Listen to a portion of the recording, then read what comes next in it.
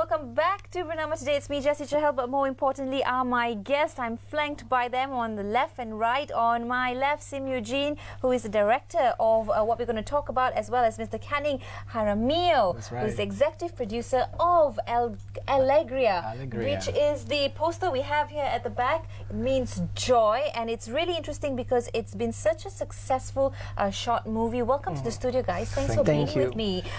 First of all, you're an upcoming young Malaysian director. You've started in the field of advertising, but then you've moved on and you've done many videos and shots as well. And you, of course, being a lecturer at UM, a Spanish lecturer at UM.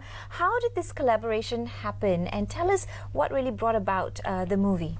Well, at the beginning, we say that we got the invitation to be in a short film. And so we decided to. I just met Eugene, by having some friends. And yeah, we know each other for quite some time. Then we met at event. Then he mentioned to me about this competition. Then so we made an appointment to come for coffee. Exactly. Right, and from there it just kind of boom.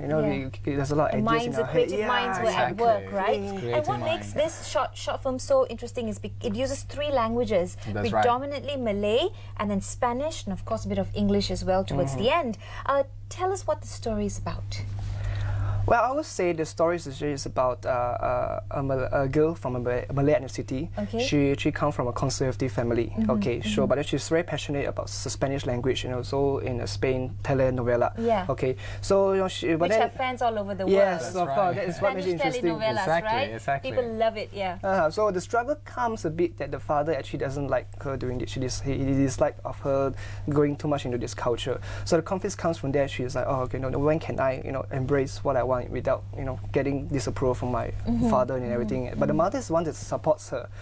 So from that on, the story is about how she kind of struggles too, and then eventually she actually met tourists from Spain, and when I meet them, everything changes. All right. Exactly. Yes. So that's the fascination. I think we're trying to incorporate the Spanish into the Malay culture. We try to reduce the gap between both cultures. So we believe the Spanish, it's still, we're far away from Southeast Asia, but we believe that we have now at the university, we have a fascinating human resource.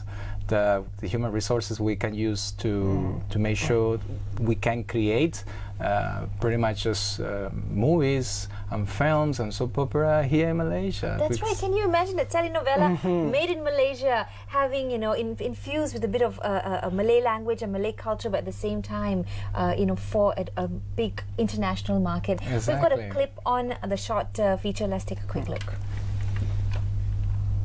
Apa tak faham lah? Apa tujuan kamu belajar bahasa ni? ¿Y ahora qué pasa? ¿Que entiendes inglés? Pues sí que estamos fastidiados, porque yo lo único que entiendo es yes, yes y no, no. Does your father complains about you studying Spanish? No, but instead he goes around telling everyone that I'm studying Spanish. And he says it sounds really romantic when I say it. Oh, habla español. Sí, les podemos guiar por Kuala Lumpur, ¿vale? ¿Vale?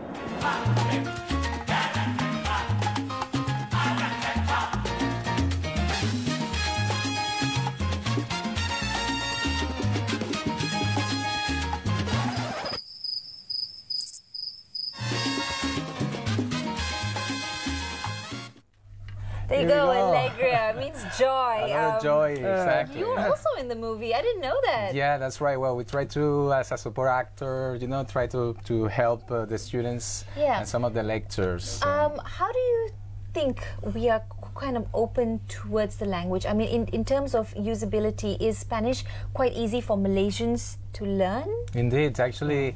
We share the same alphabet, and the phonetic is still the same. The way you see the words, that's the way you pronounce. And your students now can speak Spanish fluently. Indeed, actually, I just came from a class, and we have my students. We just pretty much doing translation. We're doing Spanish at level 5, 6, and they're absolutely incredible. I mean, they speak well spoken. Amazing. And so that's the beauty that we can create now in Kuala Lumpur, in Malaysia, and we can pretty much go worldwide. Worldwide, that's right. The sky's the limit. Yeah, we really need to do that. Oh, let's talk about the short movie and some of the feathers in the hat. Like, it's really gone to Seoul, and it's worn in Seoul.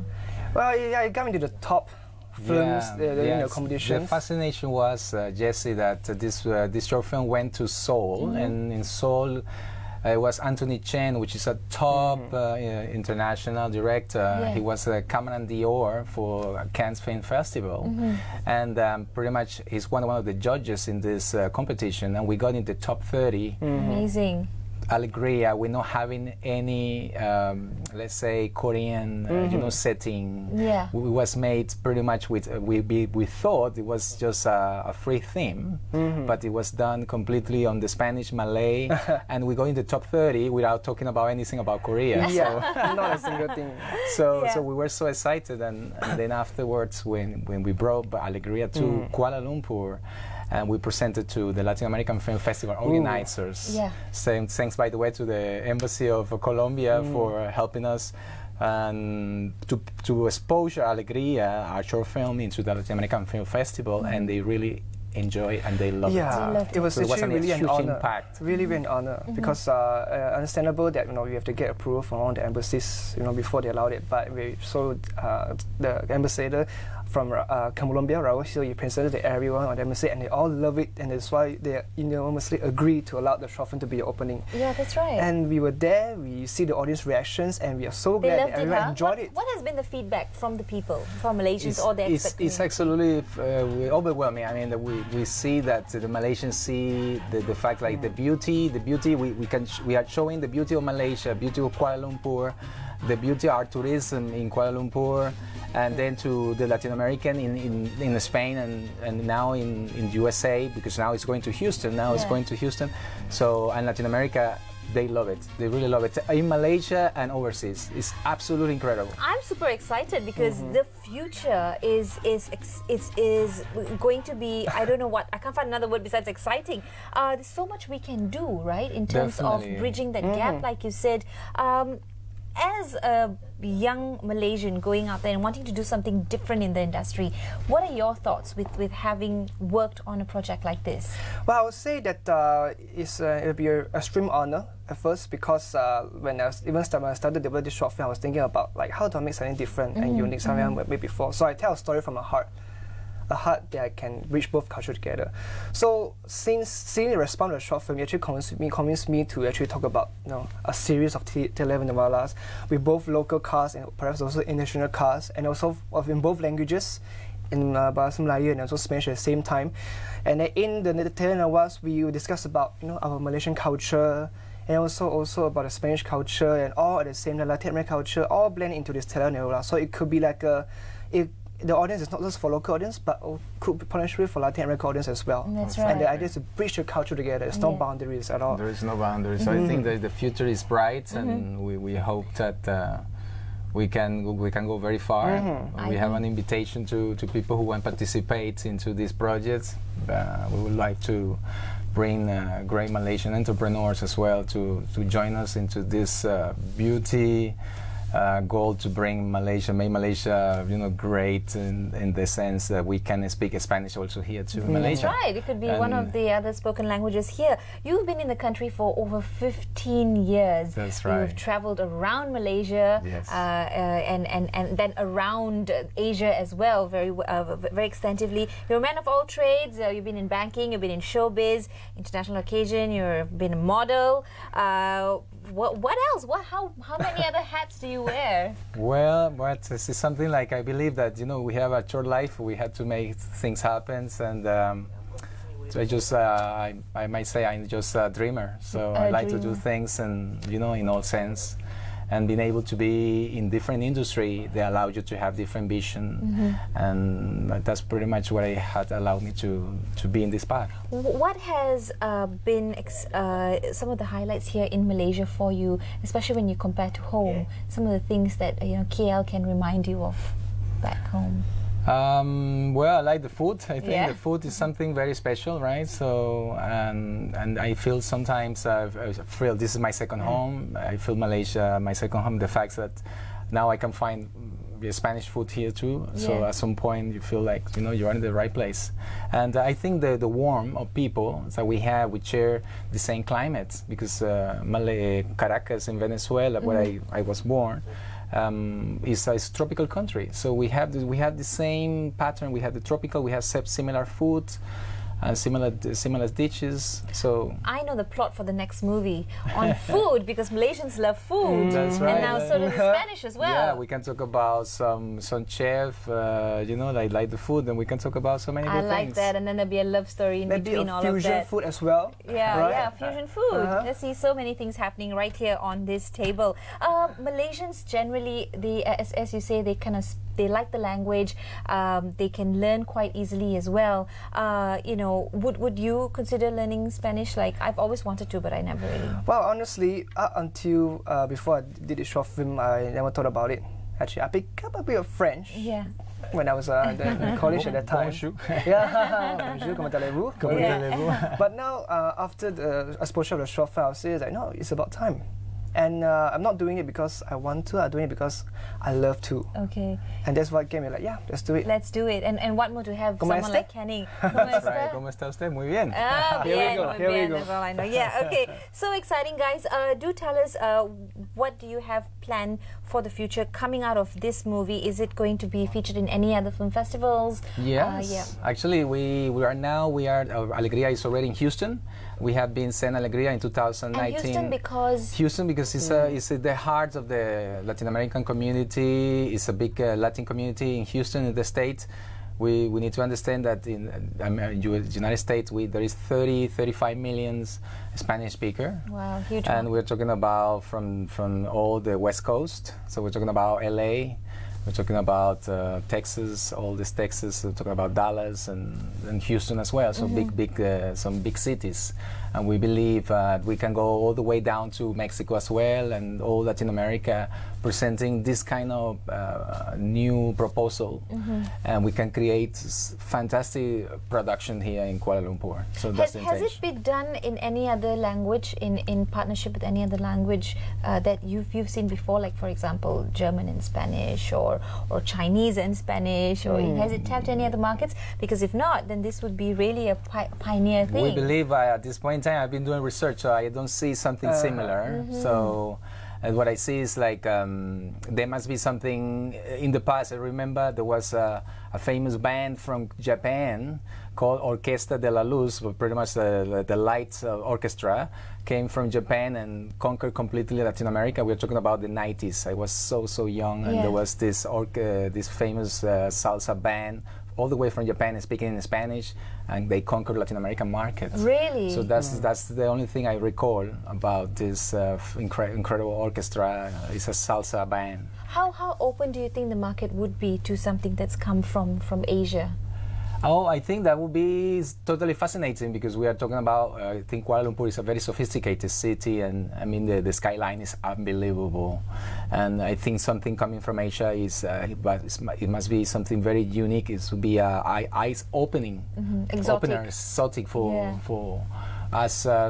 Still, we may say that in Latin America, people see Asia as just a traditional Asia. But we need to understand that Asia had changed so much, and pretty much this is where most people live now. Yeah. So I mean, that's why I say Kuala Lumpur is like one of the best places for the expatriates to come. That's right. We stay, just topped the Yes. list. exactly. Number 6 So we are position. numbered in the 6th position. Yeah. So we're talking about that Kuala Lumpur is now in the numbers, and as a most arrival, we need to understand that it's a great opportunity to start. Maybe that's why I feel that making films like that only seems more natural. Yeah. Really. It's not that we are trying to force out a story. It's actually something that is true story, is natural. That's right. So the story is kind of based on it is. truism. Yeah, it's some Kind of things that are real as well. Exactly. It is. Right? How difficult was it for you to, or rather how easy was it for you to go in there and capture these moments from a technical point of view? Technical point of view, I would say that, okay, it's never that real difficult, because I think as a Malaysian we are blessed with it's a country of melting pot. So we since young we grow up with cultures from all different ethnicities. That's right. So when I write this script, okay, I was thinking about, I just need to know the heart of both culture. That's why I did it. Understand the heart of Malay culture, and understand the heart of Spanish culture. So when I write it, it's like that I find that a point that brings them both together. And what is that point? And the point is, I would say that one of it is music.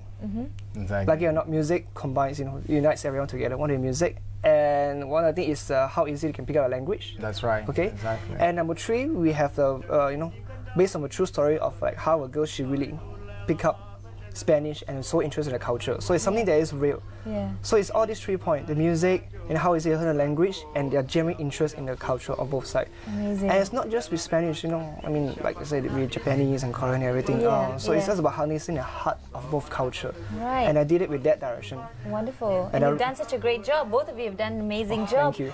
What would your messages be to our viewers before I let you go? Before we let you go, I would like to just send thank you to the University of Malaya first. Rosita Chomar, my coordinator, incredible, super supported. All the team of Alegria, right, and the Embassy of Colombia, as I said before, and thanks to Eugene Yes. and June also. I thank my is, team, my team. Junie Wong, he's the editor and the cameraman for this short film. Exactly. We clicked together in terms of getting the visuals that we want to present audience. We're really a good team. Yeah. And also to all audience, like, don't stop learning new language. Don't stop, Exactly. don't stop learning a new Exactly. language. If you need to learn Spanish, you know where to find Canning at University of Malaya, and Eugene is also there to capture those moments for you. Well done to you and both teams. It's been, it's so exciting to see this movie, and I hope that it just keeps breaking that ceiling and keep breaking barriers. And who knows, one day a full-fledged movie made here in Malaysia. Definitely, that's Right. pretty much that will be the goal, the end goal of us, and that will be the breaking. All right, so how do we say bye in Spanish? We Ciao. say adios. Adios. Adios. All right, adios, guys. See you tomorrow. Bye-bye. Adios.